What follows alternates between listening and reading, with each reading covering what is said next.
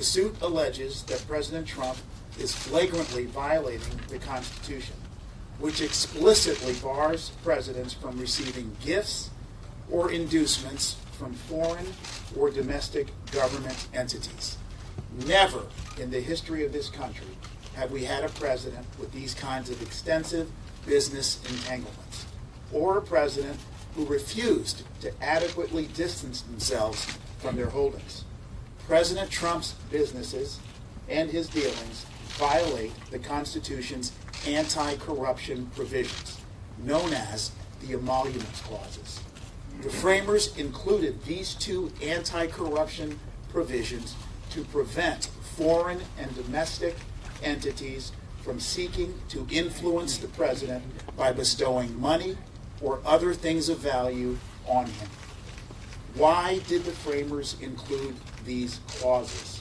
It was all about corruption.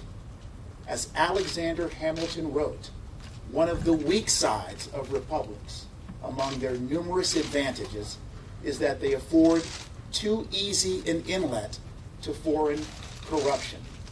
The framers knew that government entities, foreign and domestic, would of course try to use things of value to influence or induce the president to do their bidding instead of that of the American people. And now we see it every day.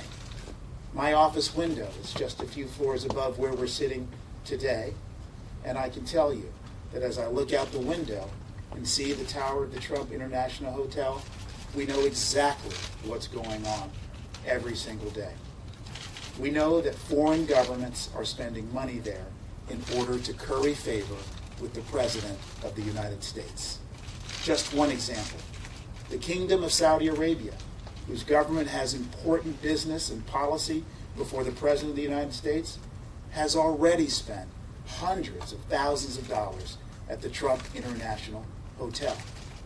And that hotel is but one example of how President Trump's vast global businesses and that empire he has is entangled with foreign and state government interest. We are a nation of laws, and no one, including the President of the United States, is above the law. No one, not even the President, can be allowed to endanger our democracy and erode our faith in our institutions.